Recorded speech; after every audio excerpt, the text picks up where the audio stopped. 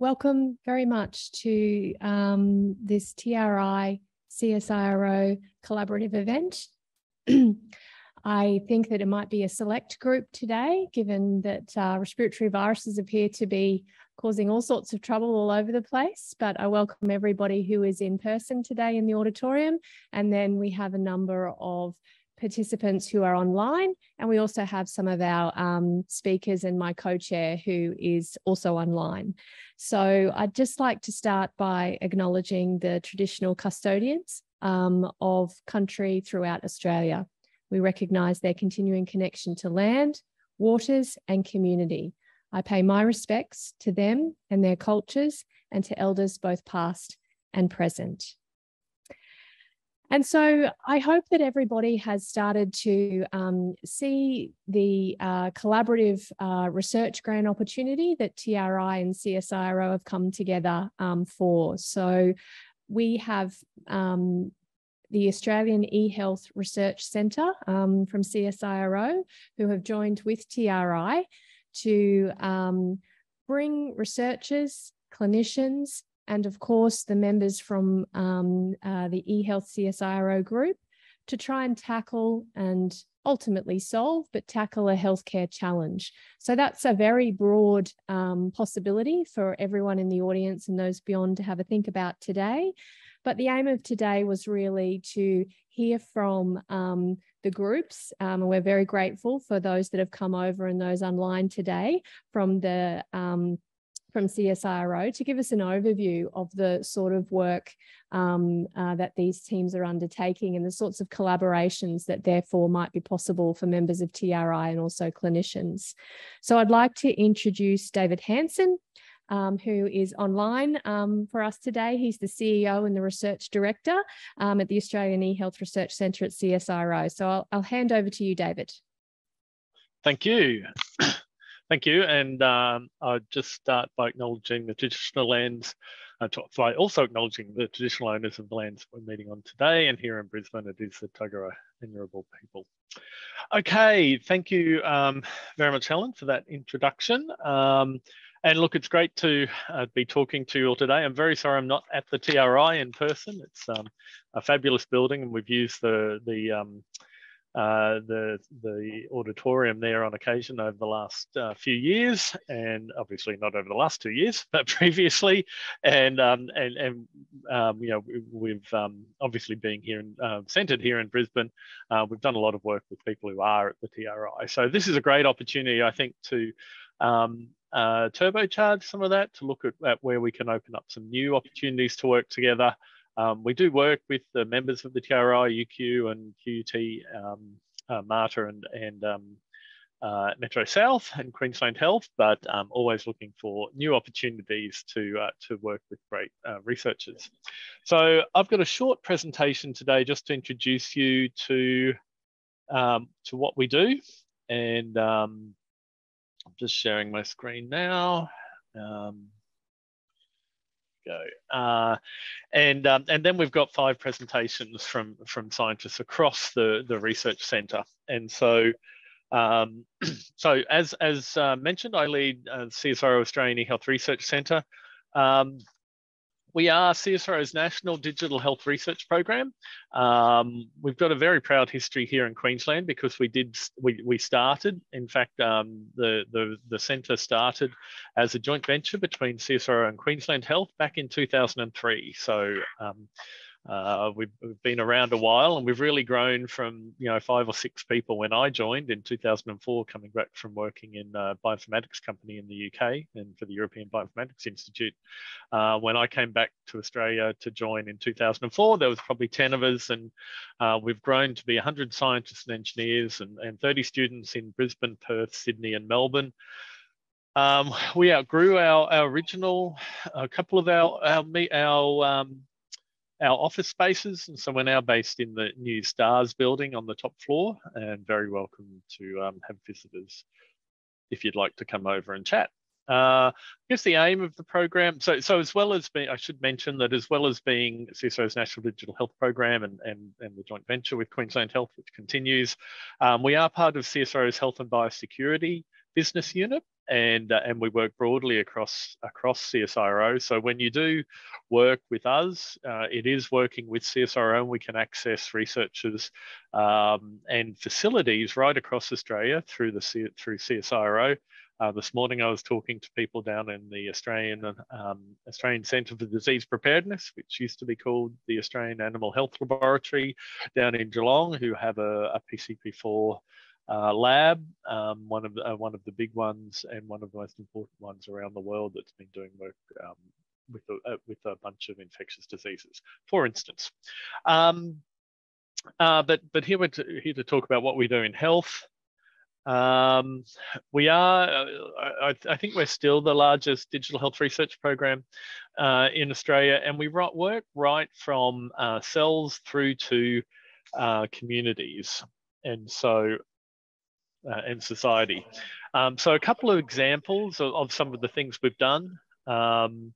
Michael, who's online, like me, I'm no longer isolating, but I'm day 8 or 9 of my COVID infection, so not visiting TRI. And so Michael's online with me for a similar reason. He leads our health informatics group, and some of the work that he does and his group does around clinical terminology services are used here in Australia, but by health services around the world. So that's one where these are some of our success stories. Our machine learning genomics sequence analysis tool, Variant Spark, is on the AWS marketplace, and Priya will be talking about some of our genomics work. We actually led with Metro North, actually, but we're doing work with Metro South now around mobile health, and we did with the Prince Charles Hospital and Metro North HHS way back in 2011-12, a first clinically validated mobile app for cardiac rehabilitation, and we spun that out as a company called CardiHab. And some of our virtual care work goes right into the community. So our Smarter, Safer Homes work, for instance, uses data from sensors to help people live, to help aged Australians live in their homes for longer, and provide information to service providers on how those people are going. So we like to say that we do science with impact, and as I mentioned, we go from we go from science to we go from cells to society. We work in 3 broad areas, and they are broad. So biomedical informatics, so biostatistics, imaging, and genomics-based clinical workflows. And Jürgen's going to be talking about some of our imaging work today, and Priya will be talking about some of our genomics work. Our health informatics group, I've already mentioned about improving health system performance and productivity from electronic health data, and Michael will be talking about some of that work today. And Sankalp will also be talking about some of the predictive analytics and risk analytics work that we do in that area as well. And then health services, improving access to services and management of chronic diseases. We've got Kaylee here today talking about some of the work that goes on in our health services area of research. I wanted to mention that we're really, we see 4 or 5 big trends. I'll say 4 now, and on the next slide, I'll add a 5th in health IT or digital health. And they are interoperability, cloud, apps and personalization, and data analytics as a service. And so some of the work which Michael's doing at the moment and we'll be talking about is around that key interoperability of enabling data to flow between computer systems to follow the patient and make sure that that data is able to be used and is able to be shared safely. And this is very much around providing connected care. So we all know about the electronic medical records that hospitals are putting in. We have pathology reports and radiology reports and discharge summaries and all this. And then when you go to see the GP, they take notes in a different system. So all of that data does need to follow the patient from across the patient journey, and that's where the interoperability of the system of these digital systems comes in. So it's really important, but that's not just important for that interoperability. It lays a real foundation for everything that we might do in the healthcare system in the future, which will increasingly depend on data to drive decision making and support patient care.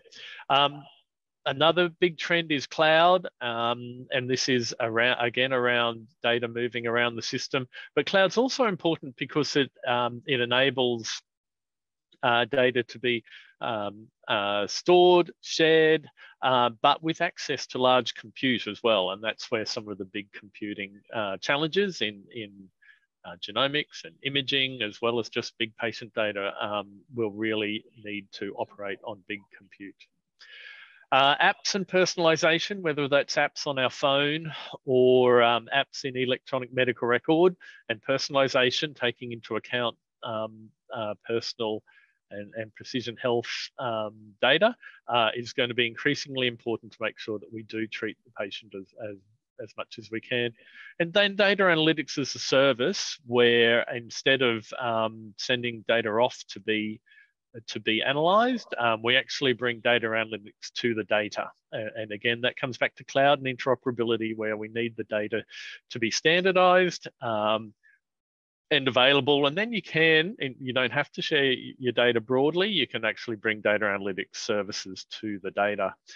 I wanted to mention that Australia is not doing too bad, but we're a little bit behind what's happening in the US in some of these areas. And so in the US now, if you go to a hospital, which is a Cerner hospital, you can connect your iPhone directly to that Cerner instance and download your health record onto your phone.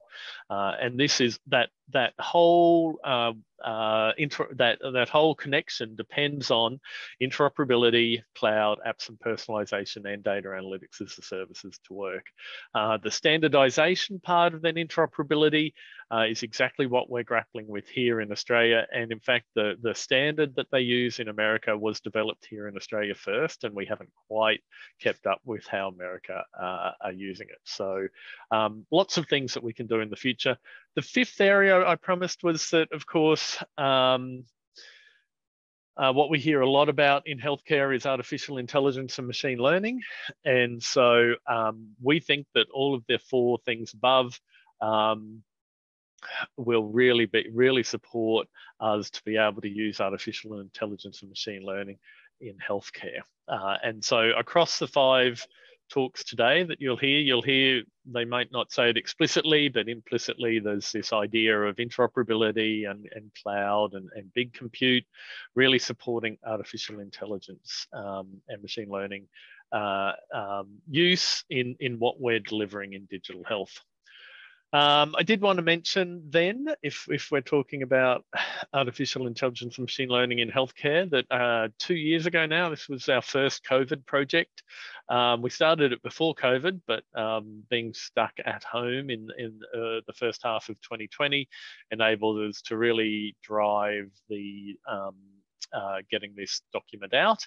It's called Exemplars of Artificial Intelligence and Machine Learning in Healthcare. It's downloadable from our website, the URL there. And really AI and machine learning in healthcare at the time, there were a lot of reports coming out about AI and machine learning in healthcare.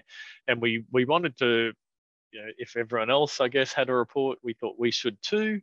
And so we published this. There's a primer about artificial intelligence and machine learning, what the technologies embrace, and then 34 case studies of how we use AI and machine learning in healthcare across data-driven intelligence, imaging and vision, knowledge representation and reasoning, and human understanding. And so some of those include machine learning on retinal images to enable telehealth screening for eye diseases, cloud computing and random forest to analyze whole genome sequence collections, description logic to organize health data with terminology such as SNOMED CT and enable smart data analytics, Machine learning to understand movement patterns of aged Australians living alone, alerting carers if functional independence declines over time. Deep learning to analyse brain images, extract disease biomarkers for diseases such as Alzheimer's and cerebral palsy, or natural language processing to extract information from medical narratives, such as histopathology reports, and to inform cancer registries. So I think that's where I'll finish today. And I will stop sharing that. So thank you. Thank you for having us. I will stop share. Thank you for coming along and listening. As Helen mentioned, we do have some grants there. It'd be great to talk about how we can. It'd be great if after today we've got a panel at the end. It'd be great to reach out to us, or we'll continue to reach out to our the people we know there. But it'd be great to find some great grants that would kick off some bigger work between CSIRO and those at the Translational Research Institute. Okay, thank you. First up, so as I mentioned, we've got 5 speakers today. And so the first speaker today is Sankalp. So Sankalp leads our health intelligence team. I'm going to be introducing each of the speakers, but I don't think we're going to turn my video back on, and just to save a bit of time. And so, as I mentioned, Sankalp leads our health intelligence team, and will be talking about real-time decision support for transforming healthcare. So over to you, Sankalp. Thanks, David.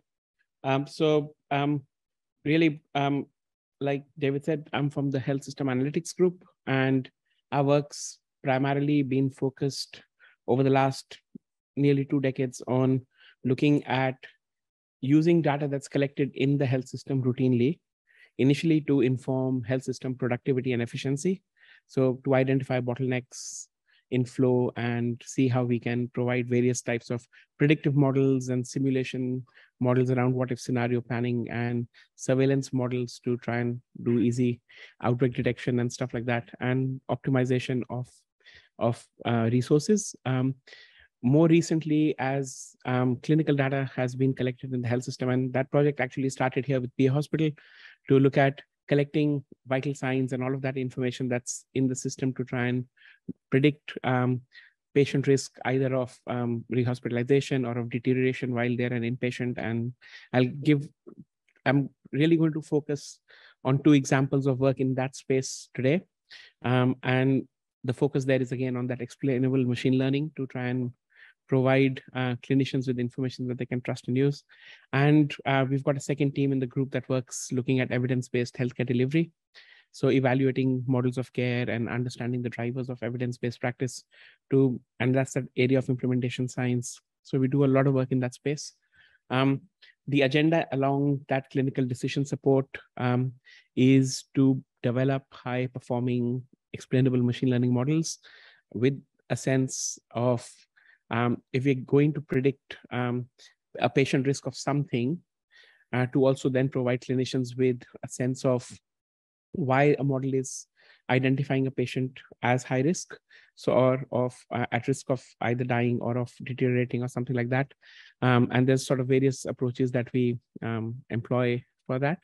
And the 3 applications are either trying to identify patient cohorts that might be of interest at risk of hospitalization while they're in primary care or at risk of deteriorating in some form.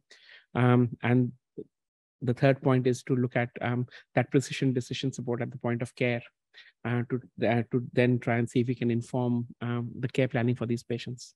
So that's the sort of work that we have been focusing a lot on. I'll give you 2 examples of that.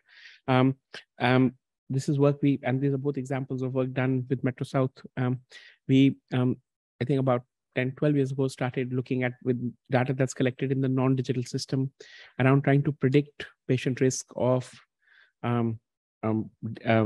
readmission following discharge, so coming back within 30 days. We've sort of developed those algorithms, trialed them at Logan Hospital for about 24 months. We've then, for Queensland Health, redeveloped these on statewide data, and they currently, they've been delivered last year, and they're looking at how they can deploy that at a statewide level. the algorithms employ an explainable machine learning approach. So for example, if you've got two people that are predicted as having the same risk, looking at the explainability module, a clinician might find that one patient's being predicted as being high risk because they are 80 years of age, whereas another patient, but they might otherwise be healthy, whereas another patient might be predicted as being high risk because they are 40 years of age, but they've got multiple comorbidities and they've got diabetes. So the clinician can then plan interventions for them out of hospital differently, knowing what that risk is. We're also, like David mentioned, interoperability. We're also working at developing a standards-based model for this algorithm so that it can be deployed at scale and you don't have to redevelop it every time you go to a new hospital and you're trying to map to how that hospital captures data. The second example is more recent work we've done initially with data from PA Hospital, but we are now working on collecting data from Logan Hospital to do some work in this space.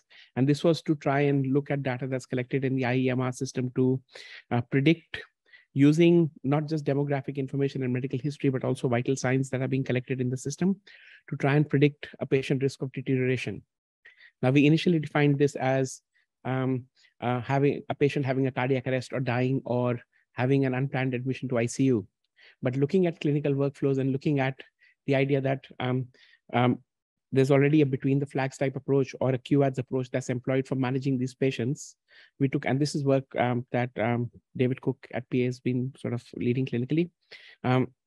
We looked at the idea of why don't we try and predict the alert before it happens, so that if we can identify that patient being at risk 2 to 8 hours before the alert actually triggers, we give the clinical teams a few extra hours to actually intervene and manage that patient. And that paper has just been published, actually, I think day before yesterday in Nature Scientific Reports. And there's a link that I think we're sharing these slides.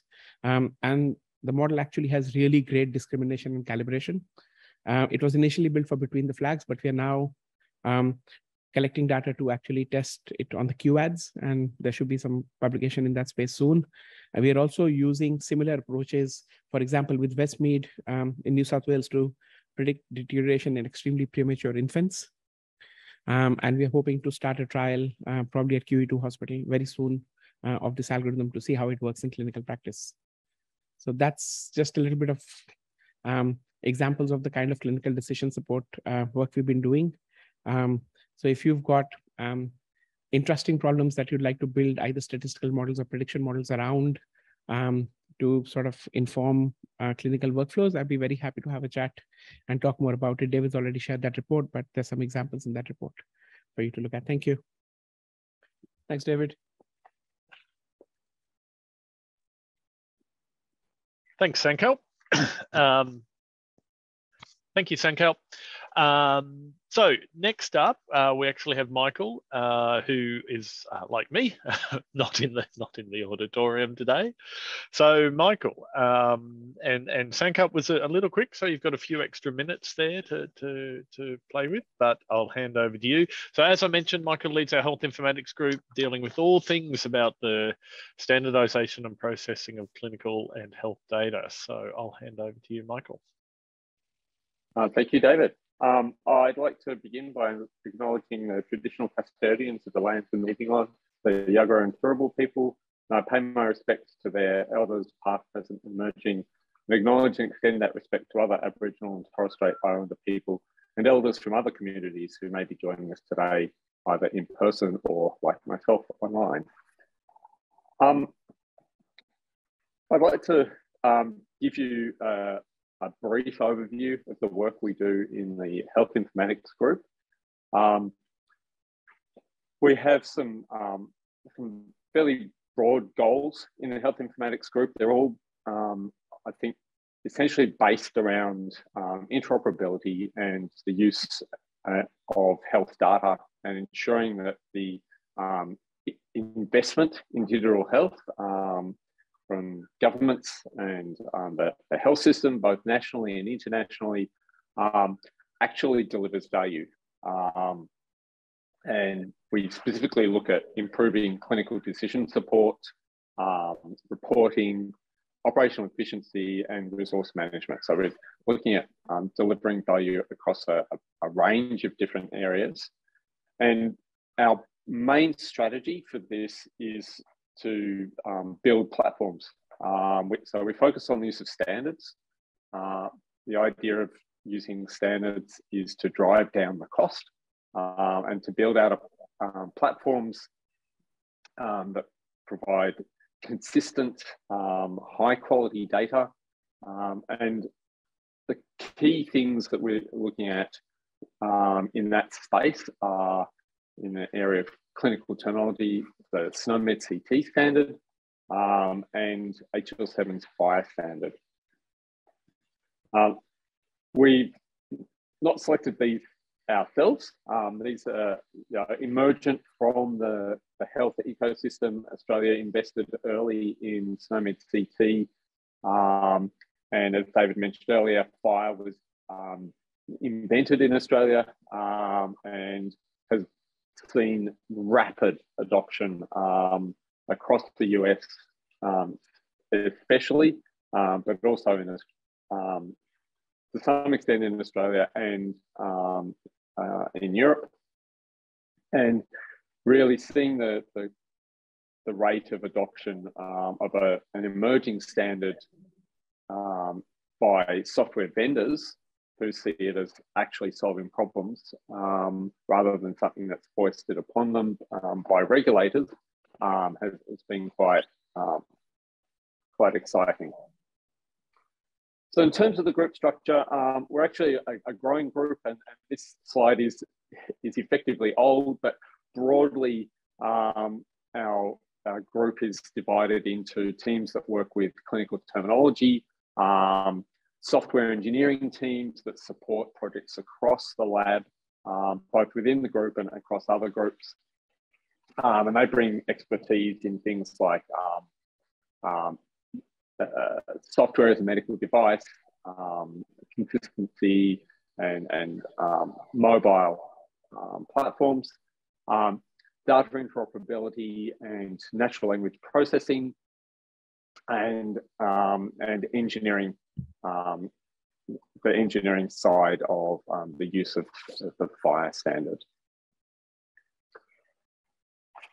So really, why do we care about data? We care about data because without good information, we can't deliver, I know we're delivering high quality and safe healthcare.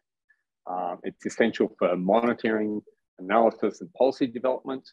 And it's complex data in the health space. It's not like financial data, which is relatively straightforward. And it is characterized by a lot of complex and detailed language, and often a lot of implicit context. And so this is the challenge when working with health record data, and especially with natural language data, is that there's a lot of implicit context, and without software systems that can recognize and work with that implicit context, then there's the big opportunity for things to go wrong. So really that's the sort of the driver for looking towards things like standardized clinical terminology and the selection of SNOMED CT as the core piece, but not the only piece to support that element. So we look at different types of data. We look at structured data, relevant standards, of course, FIRE, but also OpenEHR, which is a similar level standard with much more adoption across Europe, and is more targeted at direct use within EMRs, whereas FIRE is more targeted at exchange between systems and building an ecosystem of applications interoperating with data, and then OMOP, which is aimed at the sort of analytics use case. And so it's a simplified data model, and that has a lot of traction because of that simplified data model. It maps into more traditional database structure, and the act of abstracting data from the raw clinical representation into the OMOP format means that the reporting and analytics you do can be more easily standardized. But there is a lot of work involved in doing that abstraction. For clinical terminology, really the key here is that the terms are computable. So it's not just standard words or phrases. It's the associated relationships between them that are the key things that we work with. So SNOMED provides great detail here. AMT is Australia's medicine terminology, which is an extension of SNOMED. And we've worked hard to develop some of the technologies that are used to reason with strength and quantities within the medicine terminology. ICD-10 again for reporting purposes, and HPO when you move over into the genomic space. So some of the key things we work with. And then other forms of data, as I mentioned, free text or natural language, and then extending into the genomic space. But we, over the years, have developed a number of technologies that have matured quite substantially, and some of those are listed here. OntoServer is our flagship product. We have international licensing and adoption of OntoServer. It is the terminology server of choice for the NHS. It's the national terminology server for the Netherlands. We have adoption in Germany. Also the national terminology server, of course, for Australia and New Zealand. And then a number of reseller agreements that we've signed with or are in the process of signing with big software vendors, global software vendors. And then building on that, we have tools like Snapper and Shrimp and Atomio, so they all support that ecosystem for interacting with the terminology. And then a set of open source products. Pathling is the most interesting emerging technology there, probably. Pathling is open source and it provides FHIR native analytics capability, so you don't have to transform the data out of the FHIR structure into something that you can query with SQL, for example, but you can query it directly. But Pathling also works with Python now and non-FHIR data. So you get all the smart terminology capability that Pathling brings to bear from OntoServer, but you can apply it directly to simple tabular clinical data through the Python libraries. And then we have a large number of collaborators nationally and globally, collaborators and customers there.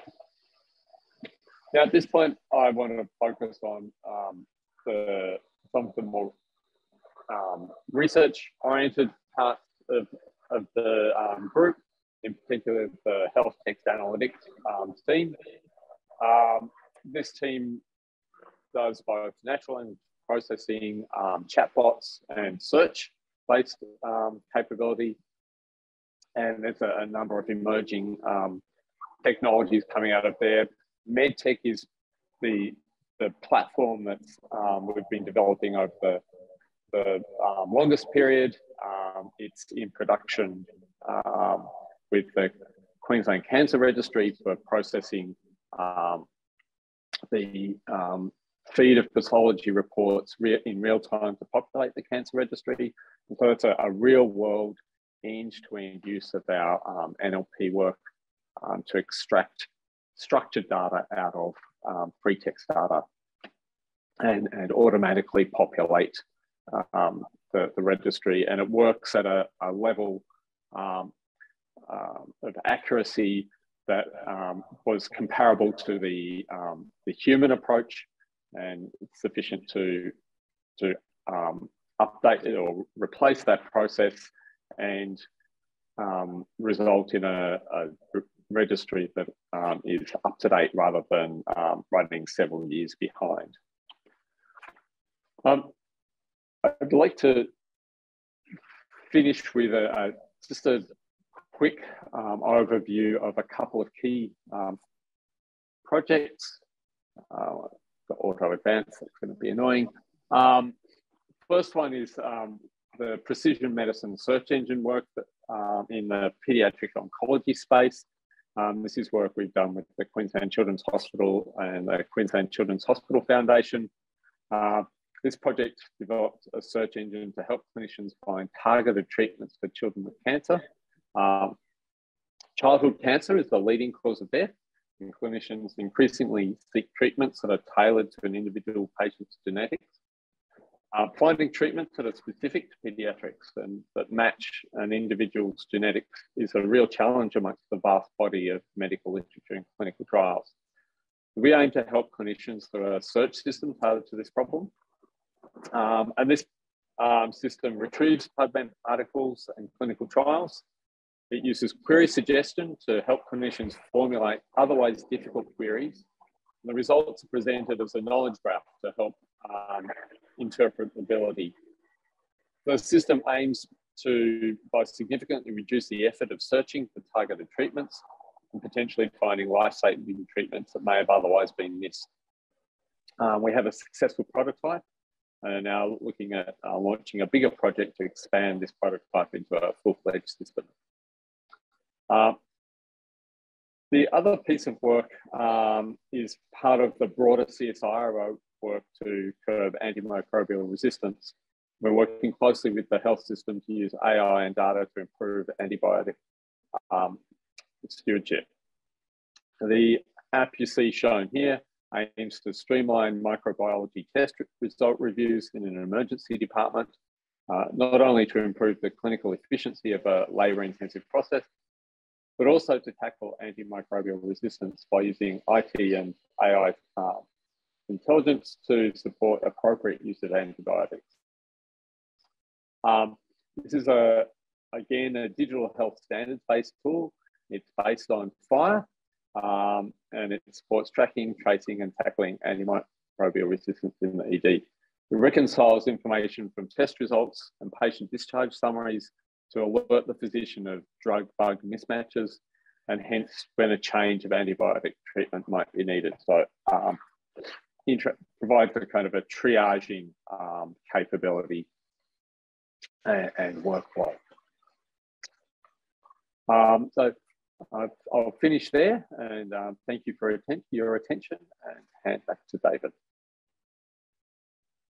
Okay, thank you, Michael. That's a real tour de force of the work that Michael's group is doing across standardizing and using standard health data. So great work. Thanks, Michael. Next up, we have Priya Romaro Mill, and Priya's in our transformational bioinformatics group. Dennis Bauer leads the group. Dennis is based in Sydney. We're lucky to have Priya with us in Brisbane, as well as a couple of other team members of Dennis's. And I'm going to hand, and so Priya will be talking about what we're doing in genomics. Over to you, Priya.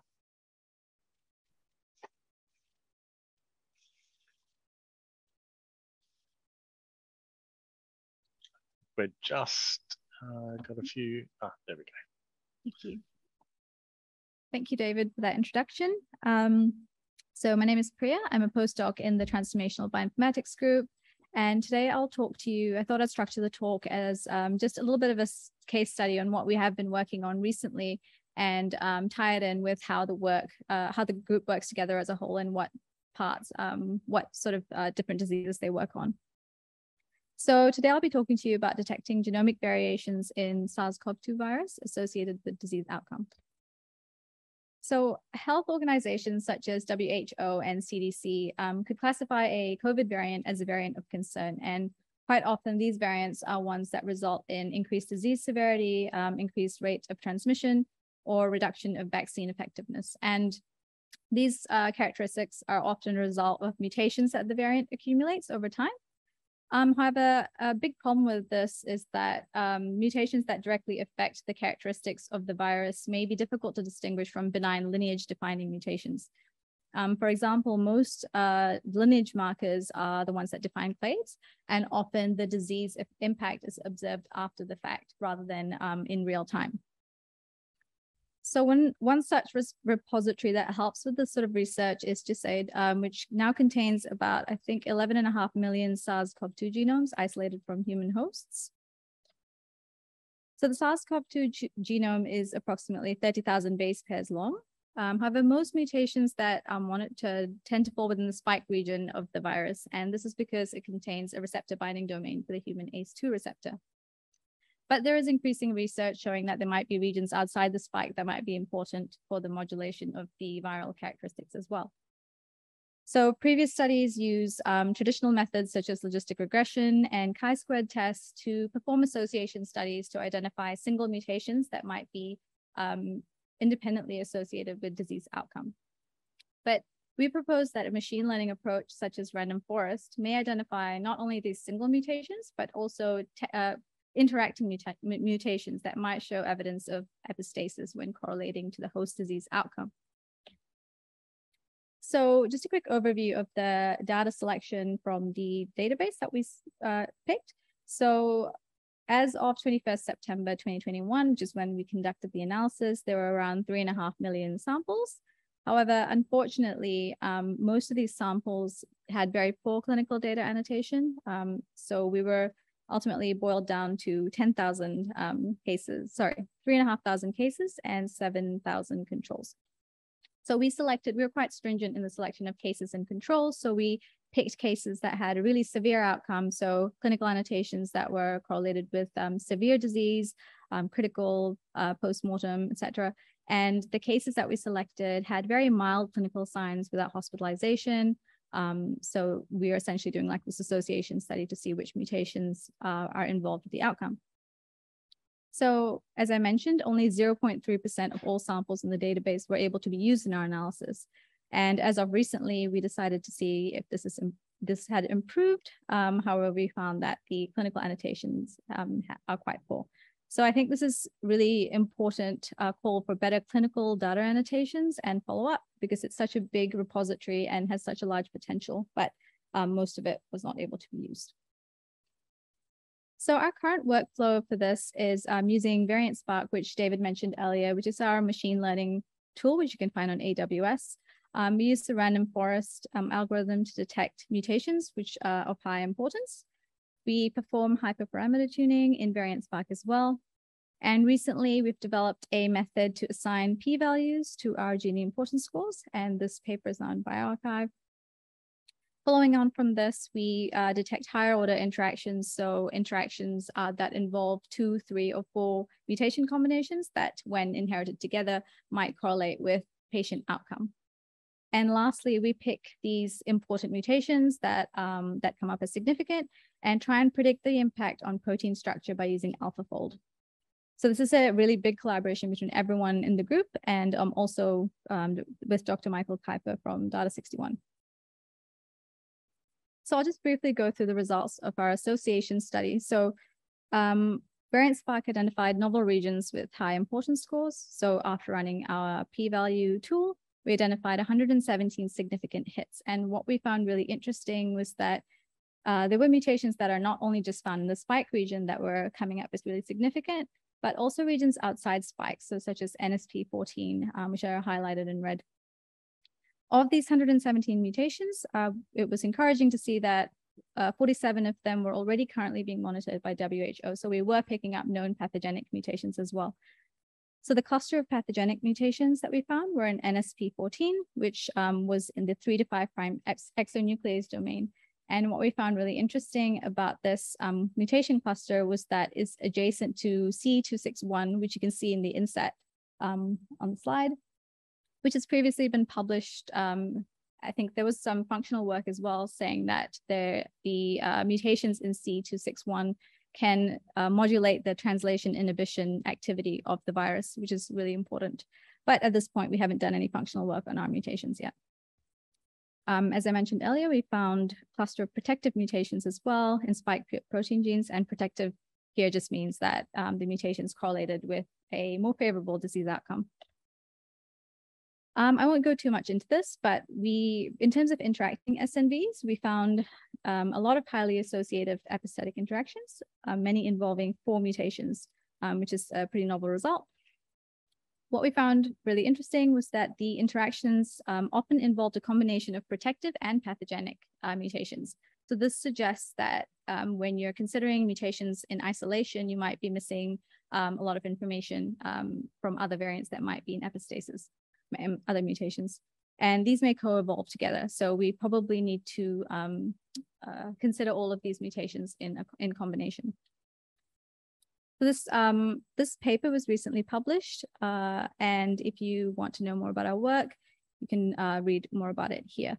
And the reason I picked this project is that it's a big collaboration between everyone in the group.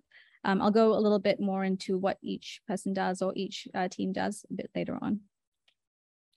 So just to summarize the study, we identified novel mutations which correlate with disease outcome, including several mutations that showed evidence of epistatic interactions. And this approach does have the potential to differentiate disease-affecting mutations from lineage-defining mutations, which can be monitored in future variants. Future work, which would be ideal, but no such data set really exists at the moment. That's got enough data anyway. Should consider patient demographics and comorbidities because it's a really big factor that factors into how a patient responds to the virus. And what would be really interesting for future work would be to see the interactions between host genomes, say we have the host whole genome sequencing in combination with viral genomes. So we can sort of try and pick out the interplay between the host and viral genome. And this particular approach can represent a pipeline for genomic surveillance of any pathogen, not just COVID. So it's a very flexible approach. So in terms of future and ongoing work in the group, we're currently working on scalable variant tracking pipeline, part of which is published in our paper, that can automatically download, process, and identify significant SNVs and combinations and perform protein modeling in real time.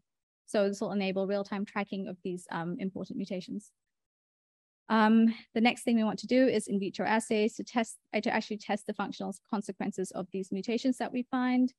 Carol Lee in the digital genome engineering team is working on a really cool COVID pipeline to detect the spread and distribution of the mutations of interest. And it was also part of the paper that we published. And this is really interesting to see how these pathogenic mutations are sort of making their way through the population. Lawrence is working on functional consequences of the mutations that we find. So just looking at evolution and mouse adaptation and combinatorial effects, which is really cool as well. And I thought in the last couple of minutes, I would just talk a little bit about how other members of the group are using this particular approach for genome-wide association studies of complex diseases.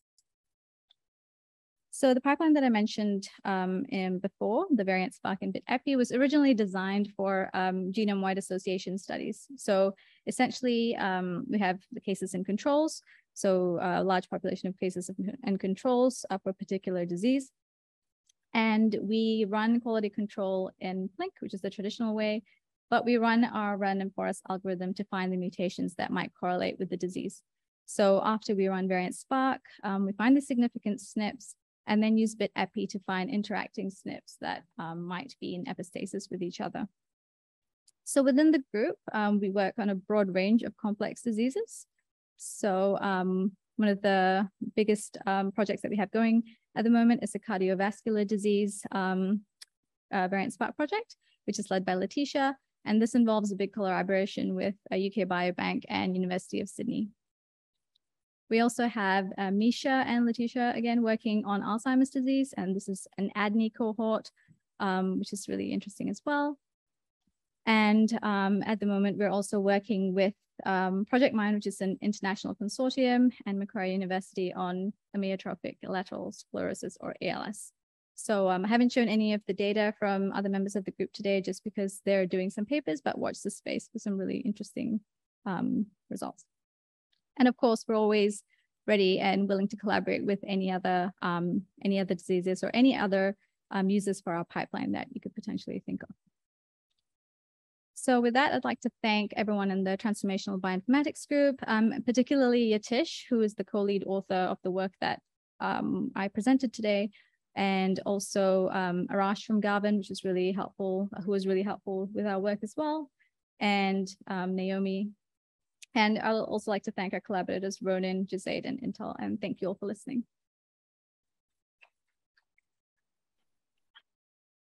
Fabulous. Thanks, Priya. Great work. Okay, we've got 2 more to go. So, so thank you all for, for your attention today. But I think you're getting a really good flavour of the work that happens across the program. And something we're not touching on very much in these presentations is how much we do work between the programs. And so, you know, you'll see different touch points where you know, you can see that some of the phenotype information that Priya mentioned, you know, we need to be using data standards for that. So that's some work we're getting on with. And AI we use right across the program, and I think Jürgen will be talking about that now. So Jürgen leads our biomedical informatics group, very much around innovative medical technologies for the discovery of meaningful patterns and biomarkers from biomedical data. So I'll hand over to Jürgen to talk about his group. Thanks, Jürgen. Hello, thank you for your time. My name's Jürgen Fripp. I'm Group Leader of Biomedical Informatics, and we're working primarily on medical imaging technologies for the discovery of meaningful patterns and biomarkers from biomedical data. And that primarily involves things like MRI, PET, CT. So on the top right, you can see an MR machine at UQ, where we've been doing musculoskeletal imaging, in particular around joints and cartilage, with Professor Crozier and others. And as part of our work, we usually do model fitting and quantification. So we actually try to find a way of actually generating reasonable, useful information from the actual images. So the purpose of our group is to develop imaging technologies, biomarkers, as well as statistical techniques to essentially enable precision health. Our aim overall is to actually get the technology deployed in clinics, hospitals, both using our cloud informatics platforms, and we've got projects across the human lifespan, from pregnancy to aging, and as well as the disease spectrum. So we've got projects within osteoarthritis, cerebral palsy, cancer, and dementia, for instance. Although it's not necessarily or only within our group, we essentially work on phenotyping and clinical data. We have genomic data work with precision medicine more traditionally, as well as essentially environmental lifestyle type data.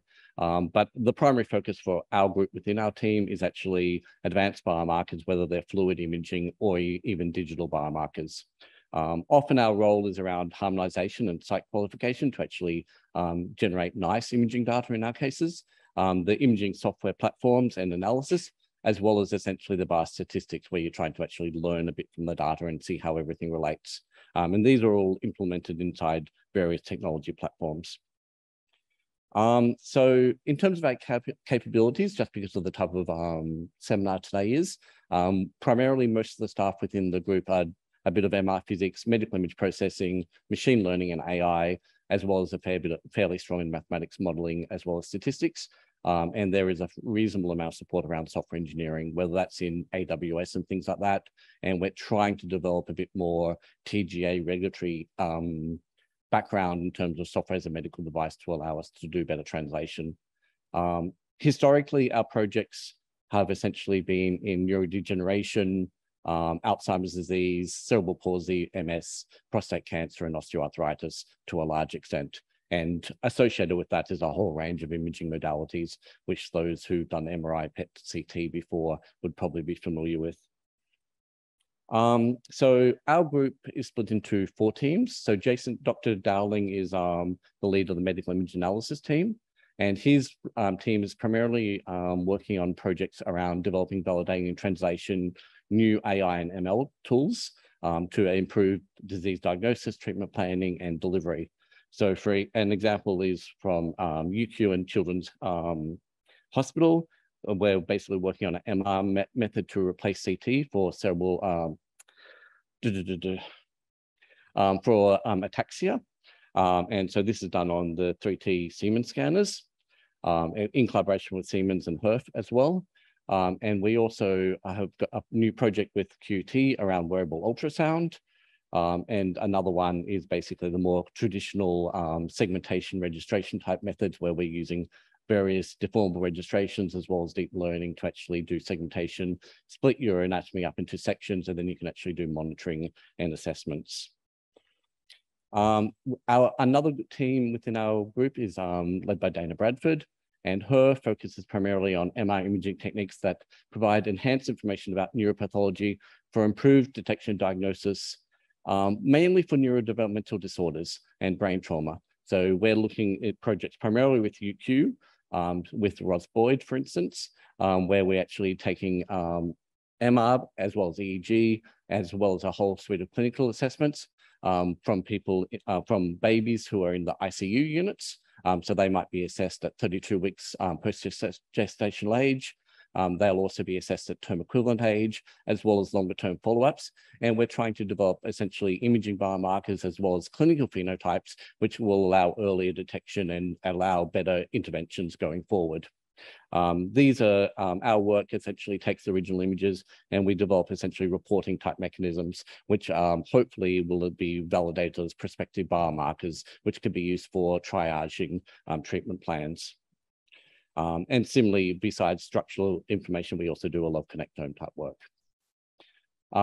Vincent Dorey, who is based in Austin Health down in Melbourne, who works with Professor Chris Rowe as well as Colin Masters, is leading another team which is based mainly around PET image analysis, but effectively his whole suite of portfolio is to actually do quantify brain aging, as well as develop a range of biomarkers that can actually be used to evaluate various subtypes of dementia, for instance, whether it's vascular dementia, frontal temporal dementia, typical Alzheimer's disease, and actually have a nice, well-characterized cohort. So we're involved in the Australian Imaging Biomarker Lifestyle Study, the Australian Dementia Network, prospective imaging study of aging, and a lot of other national as well as international studies with a whole range of partners. And from that, we actually collect a whole range of imaging data, and his team is primarily leads the analysis of the imaging data in particular, but also the biostatistics associated with that. So for instance, with Professor Rowe, we've been, for the last 10 years, we've been analyzing PET scans from amyloid. And basically, if you have a positive PET scan, you can basically get nice quantification through the CSIRO software. And this is provided as biomarkers effectively for analysis. We obviously have a whole suite of tools. So we have ones for normal typical atrophy. If you're interested in vascular adventures or risk factors, you have the same thing for white matter hypertensives and flares. You do the same thing for microbleeds if you're interested in small vessel diseases. For things like epilepsy or even other late stage Alzheimer's disease, we have glucose hypermetabolism from FDG, and similarly for tau buildups and iron concentrations. So we have a whole suite of different techniques around. To round this off, we also have a biostatistics team. And this team is aimed to design and implement statistical methods to integrate essentially all the data from various streams to actually uncover a bit, essentially try and understand the complexities involved. So a small example is on the right, where we've actually been using a lot of the PET imaging modalities to actually try and validate new blood tests which are coming on for earlier detection of Alzheimer's disease. So this is one of the new Janssen assays, which is a p-tau 217, and we're comparing it to the amyloid PET scans, and standard diagnostic validation. But of course, once you have those type of data, you can also do apps and risk measurement scores. And so for instance, we've got our Shiny apps to actually do patient-specific risk assessments, and then you can actually try and work out interventions from there if that's appropriate, for instance. And just that's a short overview of everything. And I just wanted to say, obviously, this work is done by a whole range of people. And so just thanks to all of them and all the people who participated in the studies and everything else, because obviously it's, yeah, a lot of work around. Fabulous. Thank you. Thank you, Jürgen. And you know, obviously some fabulous work there. So our final talk today is from Kaylee. Kaylee comes from our health services group. Marlene, who's the group leader, is currently on holidays, but Kaylee is more than capable of talking about the great work which her and her group do. So Kaylee, over to you. Kaylee's our postdoc, and in particular is looking at how we can use some of our health services work for to support reducing the gap in Indigenous health outcomes. But today I think she'll just be giving an overview of the group. Kaylee. Hi everyone, thanks for having me today. I will keep it brief because I know I'm between us and lunch or a cup of tea. So like David said, I'm here on behalf of my supervisor, Dr. Marlene Barnfield. And as well, I'm also here on behalf of a really big group. So we've got people in Brisbane, in Sydney, Melbourne, Adelaide, and Perth. A lot of us are really international ourselves, so we're always keen to collaborate nationally and internationally. What do we do as a group? As you could see by the teams there before, we've kind of got a diverse skill base, but we all have the same goal of revolutionizing health service delivery. All of us are really focused on more personalized, patient-centered care. We want to create more cost-efficient care and convenient kind of health service experiences. So we approach this from a number of different angles. The guys have touched upon the machine learning that we do. We do it with our group as well, supporting smart diagnostics. We have people that are experts in sensor technology, investigating sensors in the built environment and wearable devices to support clinical monitoring. Myself and my team, we work on mobile health applications and web-based platforms to support disease management and care coordination. So we just target health service delivery from a number of different directions. One of the ways, I'll just go over a few of our little projects that we've got to give you like a better example, because if you're not in the eHealth space, I wasn't when I came. I'm a public health background, so learning all the terminology and vocabulary, it's a lot to get it. But these guys essentially work in artificial intelligence in telehealth. And from my understanding, they're essentially using cameras to look at disease states. And then they use artificial intelligence to grade the condition based on established guidelines. And then that decision might get pushed on to a clinician, and then the clinician can use that as a decision support aid. And I think what's really special about some of these teams in CSIRO and the work that they do is these guys can not only work on building the screening and the cameras and the AI, but then they develop the platform and the user interface to manage the data as well. So I think that's really important to remember, that we've got that range of skill. And then also, I think I wanted to mention, because I know the TRI motto is from bench to bedside, and we're really passionate about that as well. We have a really strong focus on co-design and the sustainability of our interventions. And we've got considerable experience and support from CSIRO to translate our research for the public good. So a lot of the things that we do, we're thinking, you know, down the line, how is this going to make a difference in the real world? David mentioned smarter, safer homes, and I will just speak about it briefly. Essentially, sensors in a person's home monitoring movement and behavior. That information goes to an iPad that the person in the home, their carers, their family can utilize. This project has been going on for a while now, and it's actually just been licensed to an Australian ASX company, but we still have the capacity to use this technology and certainly reinvent it in different ways if people have ideas. And that goes for everything that I mentioned today. We've, validated a lot of things, and we're excited to, turn it into something else or use it in a different way. Another platform that we regularly work off is our mobile health platform, which is one I mentioned I'm on. It incorporates the patient-facing app and then a web-based clinician dashboard. And as David mentioned, the platform was validated in RCT for cardiac rehabilitation, and then it just took off. So we've got a number of disease-specific projects, our biggest being the Mother platform. And essentially, it's just being used to help support the management of gestational diabetes. So moms typically used to put their blood sugars into a paper-based diary and then have to like email it to the hospital and go in multiple times a day or multiple times a week if their sugars weren't being managed. Now they can use a Bluetooth-enabled blood sugar monitor, a glucometer, put their sugars into the app, and then the app talks to the portal, and the clinicians can remotely monitor how mom's going. And they can modify what kind of metrics they want to use. It can connect to different sensors and wearables and stuff like that.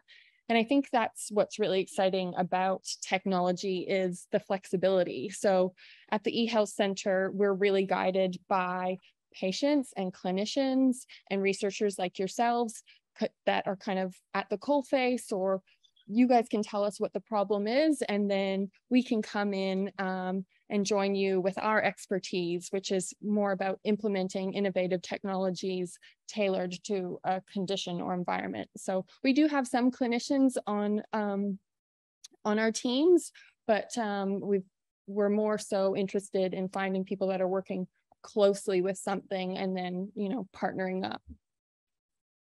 So another way we approach mobile health is as a conduit for communication.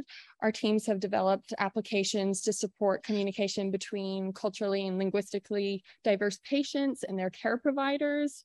We've done stuff where we've created something that clinicians can share images between each other to help make decisions, and it's, you know, it's safe, the privacy isn't an issue. Many of our researchers are really comfortable building technology, but if there's something out there that's already built, we won't reinvent the wheel. We can use that and validate it scientifically. But if there isn't a solution, then we'll build it and we'll tailor it to your needs type of thing. So that's really exciting. And then last but not least, we have people that work with robots. I just love that. There's a robot that sits in my cubicle and it like blinks and smiles at me, and it's fantastic. Our group focuses on human-robot interaction, human-computer interaction, and predictive analytics. And they've been utilizing robots for behavior interventions and to identify and counteract physical and cognitive decline in older people, engage children on the spectrum. And yeah, there's lots of applications. So again, we collaborate to find out where there is a need. And just to wrap up, I just wanted to showcase some of the skills. So we've got a lot of builder people, a lot of tech people. We've got some people. So I'm more of a qualitative researcher, interested in implementation science and needs and values of the people that we're working with and the people that we're working for, the patients and the health consumers. And yeah, we would welcome the opportunity to talk with you guys. I know it's a lot to take in, but always happy to just have a chat and see if we can explore something together. So Marlene's details are up there. Otherwise, yeah, be in touch. Thank you. Fabulous. Thank you, Kaylee. So Helen, I think that's our presentations for the day. And I think next up, we've got a bit of a discussion. Brilliant. Thank you, David. And thanks to all of the speakers. That was just a wonderful overview of everything that's going on. So I might invite all of the speakers that are here in person just to come up to the chairs there. So David, at this end, we'll just get a bit organised here. So sure. We'll open this up for a discussion amongst everybody that's here, and also I can take some questions online, I believe, if people want to put that into the chat. But just while we're getting a bit sorted out, one of the important things that we need to think about is how not just people in this audience, but others in TRI and our healthcare partners who might want to link and collaborate with the CSIRO team. The grants that will be at $100,000 grants will open on the 8th of August. So essentially you've got almost a month to have a think about a project that you might like to, you might already have one on the shelf ready to go, but what you might like to do in terms of collaborating with one of the groups. Will absolutely, TRI will absolutely assist in the links, and Benny Watson, who's our clinical and research translation manager, can help provide those links and put people together. But David, I suggest that the other way that we might do that is also to provide the contact details of the individual group leaders or other contact persons, so that you can just get on the email and start forming those collaborations and having a chat. David? For sure. Yes, that sounds great. Okay. So are there any questions, burning questions from people in the audience that would like to kick us off?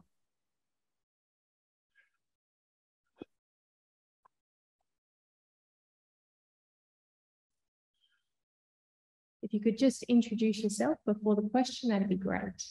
Hi, I'm Konstantin Momot from QUT, and I think this is a question for Jürgen. Jürgen, you mentioned imaging biomarkers. Is your focus in that area specifically on the brain, or are you interested in other parts of the body as well? We've got projects across the spectrum. So primarily we have a lot of neuro. So the neuro's covered in terms of MRI and CT. But we also do work with UQ with essentially various joints. We also do prostate radiotherapy. We've also got some quantification for liver. And so we've got a reasonable spectrum. We also do x-rays with fractures and things like that with JTI, for instance. And so there's, yeah. Breast images? Breast imaging, we have not too much previous experience on. That's primarily been done at UQ, but they're with ultrasound or with MRI. Yeah. So, but one of our, there's a couple of people we have in our team who have done that work before. So that would be of interest, yeah.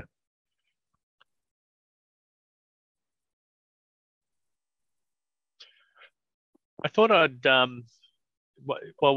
we between questions, Helen? Because yes, please go ahead, David. Yeah, so look, I thought one of the interesting things, and Jürgen mentioned it briefly, but I thought I'd just expand upon it a little bit.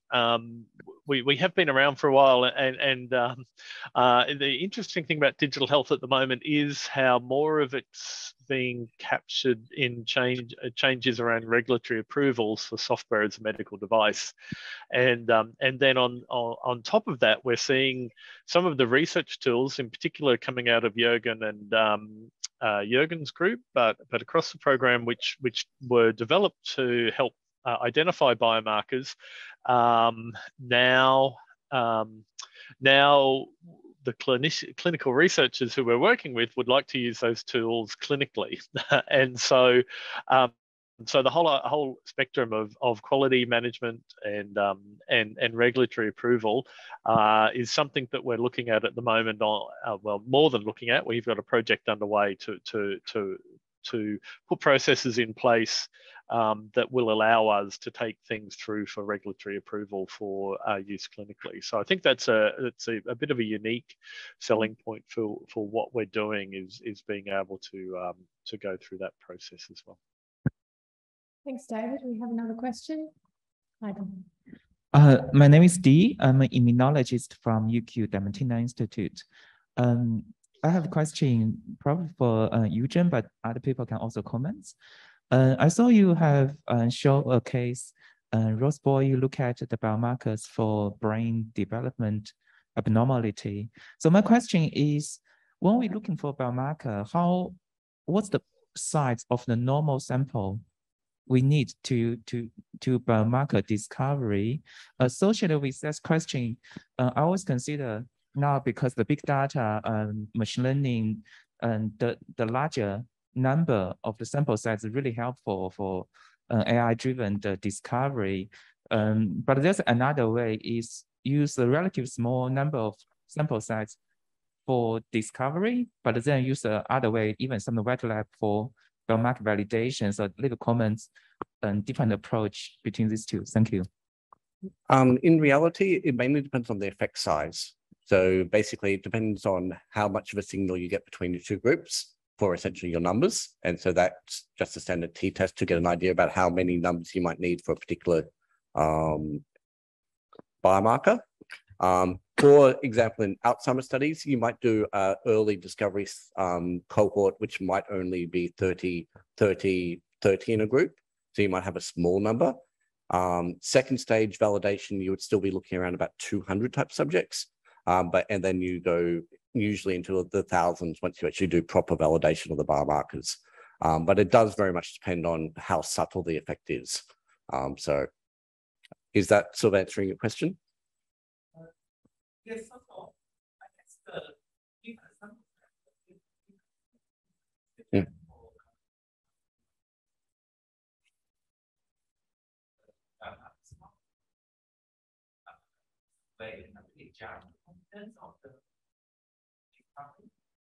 For the discovery, no, but essentially when you go into different phases for your diagnostic validation, initially you usually use fairly pure groups when you're evaluating. So you might take typical AD and compare it to healthy controls who are fairly well characterized to evaluate how much effect is. And then you actually go into comparisons with other types of, say, dementias or other types of pathologies to actually see how well you can differentiate these groups. And then the third stage is you actually see when you actually have a more normal population, when people have comorbidities or the other things that go around, how much of an effect you have. And so each of those stages, you get different sensitivity, specificity, but usually there's a well-defined staging for how you actually want to progress those type of things. I wonder if I'll just check the chair's prerogative and ask a question because it leads on from Dee's question. So as a clinician and a bit of a researcher, I'm very scared of eHealth because I feel like with the diseases that I look after, smaller number diseases where there isn't necessarily big data, like in oncology or other spaces, in trying to answer some questions. Like, so for example, if I use rheumatoid arthritis as an example, you know, a clinical problem for me is that now I have a patient sitting in front of me and I have a great choice of medications. So an explosion in, you know, the biologic drugs and otherwise that I could use, but actually very little decision help about the patient in front of me and which drug for which person would so that prediction is not there. And partly that's because pharma companies drive many of the clinical trials and then that data is not available, you know, big data is not available or otherwise. So my question is in relation also to TRI and biomedical researchers, and it speaks to numbers. If you had a small project which looked at, you know, some sort of predictive model that incorporated some of the information that we have from the clinic in terms of the things that we know in terms of demographics, clinical circumstances, their initial blood tests, that sort of clinical data. And then we have a TRI researcher here, you know, and RA is a good example where we do understand some of the HLA high risk, you know, HLA risk alleles, or we understand some of the cytokine signature profiles or otherwise. Can somebody help me put that together, you know, in a predictive way or, you know, using AI and machine learning? Is that possible? Do you want to answer that one? Yeah, it depends on the sample size. And I think we were discussing something about this yesterday also with one of the clinicians from here. It really depends on exactly what we're trying to do. But yes, you do need, so there are some statistical techniques that work very well with small and wide data. And our approach to doing machine learning's been not to have that, let's throw everything in the machine and see what comes up. So our team's sort of half made up of statisticians and half made up of AI machine learning type people. So really a well-considered statistical approach to making sure you've got the right sample size and what you're doing is sort of robust and statistically valid is the first conversation we need to have. But we shouldn't be scared about having that conversation with you if we don't have a big preset data, you know, set. Yes, absolutely. Okay, thank you. Hi, I'm Arutha from UQ Diamantina. I wanted to ask Priya a question. Great data set you showed on the SARS-CoV-2 work. Sort of low-hanging fruit markers of disease severity. Have you looked sort of beyond that and potentially, you know, drug efficacy? Dexamethasone's given in sort of the sort of severe setting. There's no clear indication why Dex works sort of in that space. And also, not just the mutational data. Have you thought about looking at the transcriptional data too? We've got sort of extensive data in transcriptional signatures of disease severity, and we're trying to look beyond that at the moment. It'll be interesting to see how that maps out to the mutational data. That's a really good question. So with dexamethasone, there is some evidence showing that mutations in NSP14 do modulate that response, but I think that we will need enough data, I guess, to have the patients that have responded, and yeah, we'll have to use that data. And I don't know anything about the transcriptional data that you're talking about, but that's really interesting. We would love to incorporate like RNA signatures into our prediction models as well. That would be really, really cool collaboration. Yeah. Just while we're moving on, if there's anybody online, if you do want to pop a question into the chat function or otherwise, I'm happy to read any questions out. But we've got someone else in line. And yeah.